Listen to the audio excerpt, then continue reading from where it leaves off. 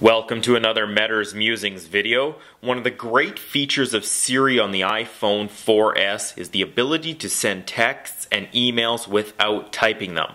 But there are some limitations. As of right now, there is no native way to send tweets or update your Facebook status using Siri.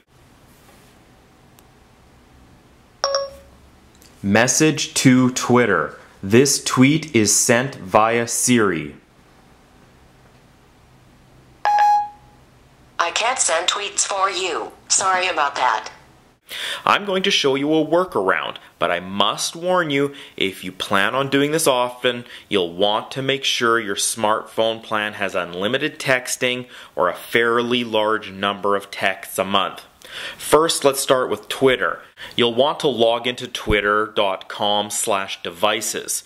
From there, you select mobile and make sure your cell phone number is correct. Twitter then asks you to text the word GO to a number. Each country will be different. I'm in Canada, so I text GO to 21212. Now that it's verified, go into your contacts and create a new one as Twitter. In the phone number box, use the country code you were provided. Now sending a tweet is as simple as saying, "Message Twitter." Message to Twitter. What do you want to say to Twitter? This tweet is being sent via Siri. I updated your message. Ready to send it?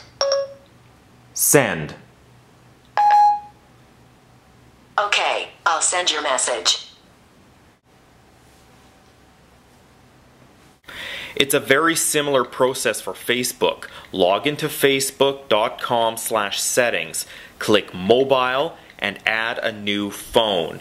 You have to choose your country and carrier. You will be given a number. You text the letter F to that number to activate mobile updates. Again, go into contacts, create a Facebook contact using the number provided.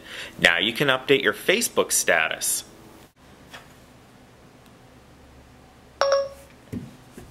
Message Facebook. What do you want to say to Facebook? I hope this helps. Thank you to the folks at iPhoneinCanada for this workaround. Thanks for watching. Please consider subscribing and liking this video. Have a great day.